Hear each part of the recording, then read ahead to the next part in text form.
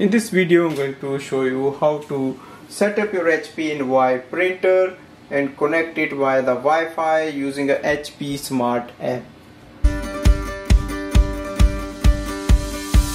Now the first step is to prepare your printer for the setup process.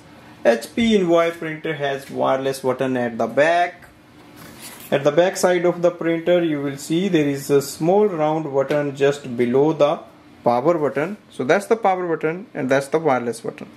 We have to press and hold the wireless button for 5 seconds. 1, 2, 3, 4, 5 and then release it.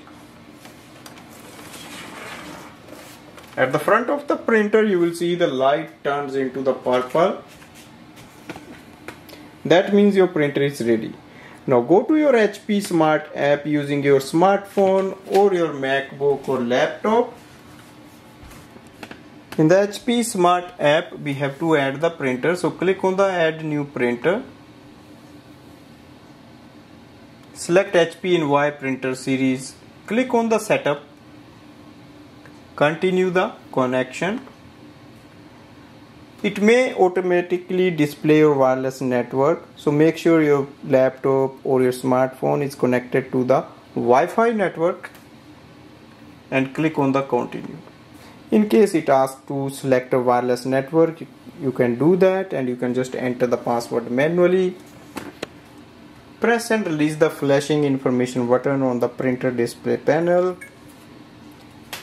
You will see the purple light on this section changes to blue light and it becomes a stable blue light with the wireless light stable as well.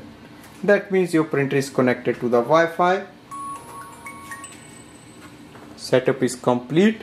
You just have to make sure your setup is completely done on the system and then we are ready to use the printer. So click continue. We can see our HP and Y printer is showing up on the main screen with the estimated level of ink. That means our setup is completely done and we are ready to use this printer for wireless printing and scanning.